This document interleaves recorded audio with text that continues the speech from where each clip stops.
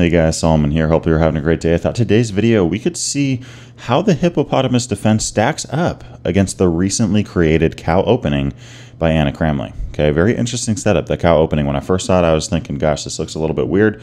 And in all honesty, it is a little bit weird, but it's not bad at all. In fact, White's pieces are actually surprisingly decently placed. You know, preparing this video, I actually had to spend some time and really think through the ideas, think through the lines, think through, you know, how can we attack this cow in the best way possible, right? So today's video is the 40th hippopotamus, you know, video on this channel. Anytime I hear about a new setup or a setup I didn't know about, all that kind of stuff, I'm like, how does the hippo stack up against it, right? So let's take a look. Now the cow opening starts out with White playing very quietly, right? E3 and D3, very similar to the hippo in that sense, right? White is just allowing Black to take full control of the center, and White's going to try to get counterattacking chances against that center. Of course, with the hippo, we're thinking the same exact thing. Now, you know, the cow continues with a move like 92. Usually, you know, in the hippo, I recommend a move like D6, E6, A6, all that kind of stuff. But if White's playing this low, why not just fianchetto both of our bishops? Because of the fact that now White's bishops can't fianchetto, which, by the way, in the cow, White doesn't even try. But all that to say, it is an advantage that White can't even move either of these pawns. On top of that, these bishops, unless White finds a way to block and really, you know, kind of get in the way of our active minor pieces, these bishops aren't going to be able to develop, right? Because the second you do, we're simply winning a pawn. Okay, so right out of the gate, we have more active bishops than they do. But of course, now White puts their knights on G3 and B3, and we now have the cow set up from White. Okay, again, White here inviting us to take full control of the center. We're doing the same thing, right? We played D6. Notice here that the 4th and 5th ranks have no pieces on them, right? Nothing there, right? You know, both sides are kind of just staying in their own lane, staying back, and waiting for the opponent to do something. Okay, now, in this case, you know, I would, based on watching Cramling's video, I would guess that she would play a move like A4 or H4. Okay, now if, you know, White doesn't do something like that, we'll cover, you know, what to do in that situation as well. But all that to say, you know, in this case, you know, White's put in a little bit of a difficult spot, because by playing the hippo up to this point, again, these bishops can't move, right? You can't play a move like bishop E2 because you're just going to drop a pawn, okay? If you play a move like E4, okay, then you can move this bishop. If you play a move like F3, you can move this bishop. But of course, for both bishops to get free, White's going to have to somehow throw a couple of pawn moves in. One of the main ideas of the cow is to play a move like H4, right? And just try to gain space on one side of the board. Now, usually in the hippo, I say if you see H4, unless there's a pawn on F4 or C4, you really got to think about this move of H6, right? You got to think about H6, because the whole idea is that White's trying to play H5, and we respond to H5 with the move of G5. And there's nothing wrong with that here for Black. But I will say, some players might not be comfortable with this against the cow, because notice, with these knights on G3 and B3, these pawns on the H and F files are free to run, right? They are free to run. So that's one thing that we got to look out for.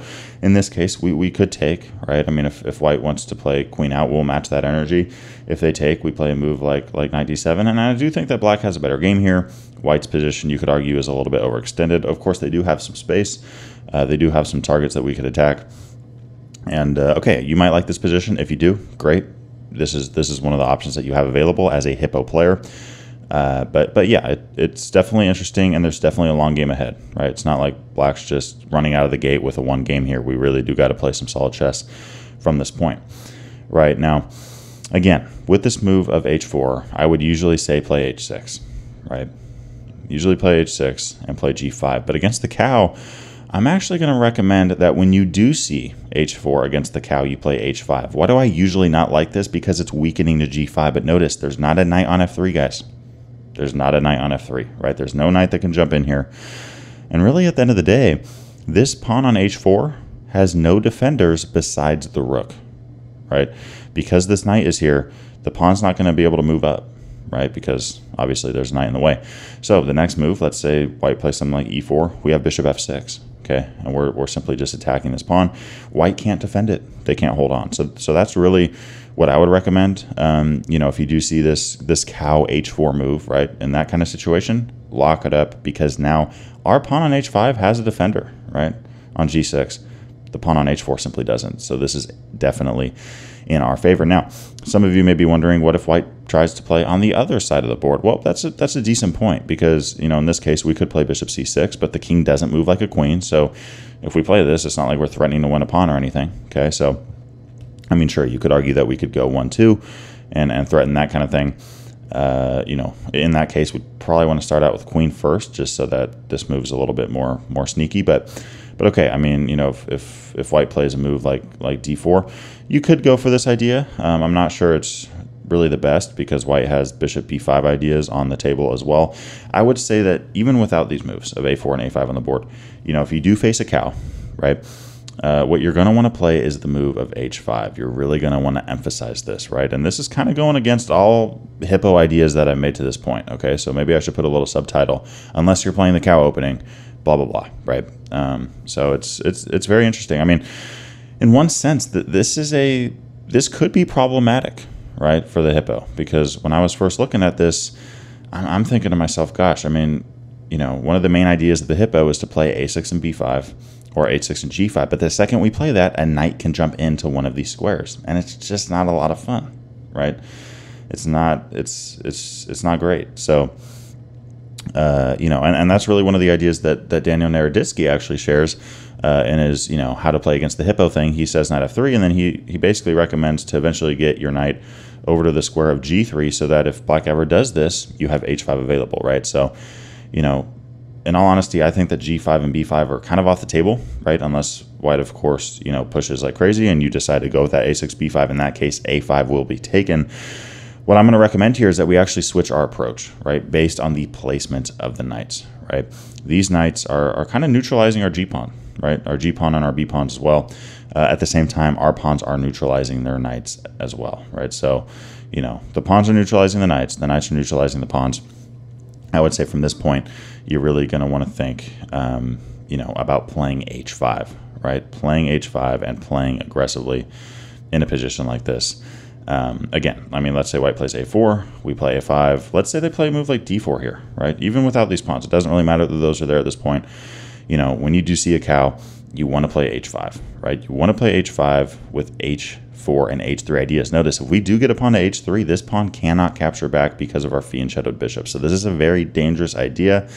And the second that you see the move of h4, we play bishop f6, right? So that's what I'm going to recommend. By the way, notice here, we're actually kind of playing a crab opening position. Okay, so you could argue that we're transposing into a crab opening. Yes, I am recommending that you start with the hippo and actually go into a crab in some cases. The crab opening is basically, you know, the same setup as the hippo, except for the fact that the pawns are not on a6 and h6, but one step above. And in this position, we have exactly that, right? We're taking space on the queen side and the king side as well. The purpose of it here is not so much to push the pawn like crazy. Of course, that's great if we can, but okay, I mean, if white just kind of locks it up, which is what Anna Cramley recommends, we're now going to make these pawns a target. What it comes down to is the fact that these pawns do not have a pawn defending them, nor will they, right? Unless white just runs back to e2 and then pushes a pawn. But even then, again, you can't move these pawns because both the bishops are going to be so active. So there's a lot of steps that white has to make in order to save their pawn on h4 or a4, unless they just let us take a bunch of space and, you know, just harry the h-pawn down the board like crazy, right? So that's my recommendation. You know, starting out with a hippo. You know, maybe you'll get a semi-hippo crab, maybe you'll get a full crab, depends on the position. But, you know, these knights on g3 and b3, they really do change our whole approach of the game, right? White in the cow, they're not taking control of the center. They're actually wanting us to take control of the center. My recommendation is to not take control of the center, but just use those h-pawns. And really what you're going to get there is a bunch of space or targets because of it. Thanks for watching today's video. I wanted to give a big shout out to my Patreon supporters for the month of May in 2023. If you haven't checked out the Patreon before, make sure to go check it out. There's a lot of exclusive benefits that you gain by becoming a member. Again, thanks for watching today's video, and I'll see you in the next one.